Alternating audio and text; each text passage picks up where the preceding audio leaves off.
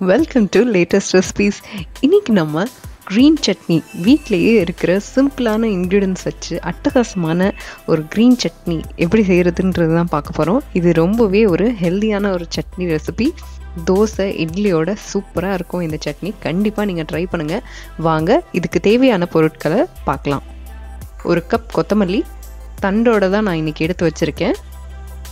கொஞ்சம் புதினா, ஒரு பெரிய வெங்காயம், 2 பச்சை மிளகா, 3 பல்லு பூண்டு, கொஞ்சம் புளி, 2 டேபிள் ஸ்பூன் அளவுக்கு முழு உளுத்தம் பருப்பு, தாளிப்புக்கு தேவையான கடுகு, உளுந்து, கருவேப்பிலை, அதோட எண்ணெய், தேவையான அளவு உப்பு. வாங்க சட்னி எப்படி செய்யலான்றதை பார்க்கலாம். ஒரு பேனில் எண்ணெய் சேர்த்துக்கோங்க. எண்ணெய் சூடான உடனே நம்ம எடுத்து வச்சிருக்கிற உளுத்தம் பருப்பை சேர்த்து பொன்னிறமாக வறுத்து எடுத்து வச்சுக்கோங்க.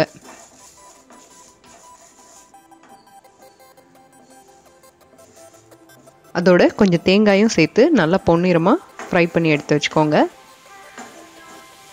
இதை ஃப்ரை பண்ணுறத நல்லா பொன்னிறமாக பார்த்து பண்ணுங்கள். இது கொஞ்சம் கூட கருகினாலும் உங்கள் சட்னியில் ஒரு கசப்பு தன்மையும் ஃப்ளேவர் மாறிடும். ஃப்ளேமை கொஞ்சம் லோவாக வச்சுட்டே கொஞ்சம் ஃப்ரை பண்ணி எடுத்து வச்சுக்கோங்க. இதோட நம்ம கொஞ்சம் எண்ணெய் சேர்த்து சாப் பண்ணி வச்சுருக்கிற வெங்காயம், பூண்டு, பச்சை மிளகாய், உப்பு சேர்த்து நல்லா வதக்கி விட்டுக்கோங்க. வெங்காயம் பாருங்கள் கலர் நல்லா மாறிடுச்சு. இந்த சமயத்தில் நம்ம புதினா இலை அதோட கொத்தமல்லியும் சேர்த்துக்கலாம். கொத்தமல்லி இன்றைக்கி நான் தண்டோடு தான் போட்டிருக்கேன், வெறும் இலை மட்டும் சேர்க்கல. இது நம்ம தண்டு போடுறதுனால நம்ம சட்னிக்கு ரொம்பவே நல்ல ஒரு ஃப்ரெஷ் ஃப்ளேவர், அதோட கலரும் நல்ல சட்னிக்கு வைப்ரண்ட் க்ரீனாக வரும். ரொம்பவும் வதக்காதீங்க. ரொம்ப வதக்கிறதுனால புதினா கொத்தமல்லி இலைகளோட கலர் மாறி சட்னியோட கலர் மாற சான்சஸ் இருக்குது.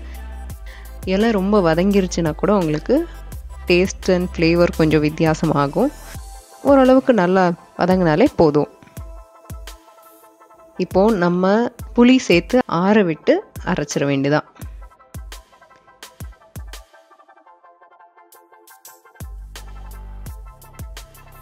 உளுத்தம் பருப்பு சேர்த்துருக்கிறதுனால உங்களுக்கு இந்த தண்ணி சேர்க்குறப்போ சட்னி அவ்வளோவா வாட்ரி ஆகாது, திக்காக தான் இருக்கும். பாருங்கள் நம்ம சட்னி சூப்பராக ரெடி ஆயிடுச்சு. இப்போ நம்ம சட்னியை தாளிச்சிடலாம்.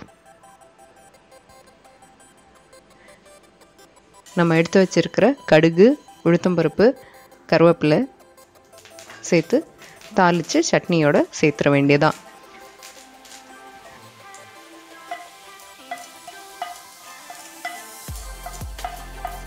வாவ், நம்ம சட்னி ரொம்பவே அட்டகாசமாக சூப்பராக ரெடி ஆயாச்சு.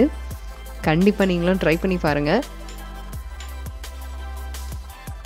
வாங்க இப்போ சட்னி எப்படி இருக்குன்னு நான் டேஸ்ட் பண்ணி சொல்கிறேன்.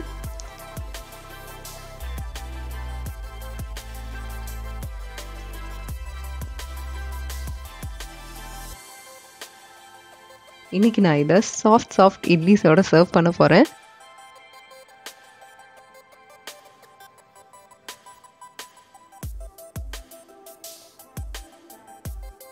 சட்னி அட்டகாசமாக வந்திருக்குங்க. அந்த ஃப்ரெஷ் கொத்தமல்லி புதினாவோட ஃப்ளேவர் அதோட சுட சுட சாஃப்ட் இட்லியோட வச்சு சாப்பிட்றப்போ ரொம்பவே பிரமாதமாக இருக்குது. நீங்களும் கண்டிப்பாக ட்ரை பண்ணி பாருங்கள். இந்த சட்னி ரொம்பவே ஒரு ஹெல்தியான ஒரு ரெசிபி. இந்த ரெசிபி உங்களுக்கு பிடிச்சிருந்தது அப்படின்னா கண்டிப்பாக லேட்டஸ்ட் ரெசிபீஸ் சேனலுக்கு சப்ஸ்கிரைப் பண்ணுங்கள். மறக்காமல் பெல் பட்டனையும் கிளிக் பண்ணிக்கோங்க.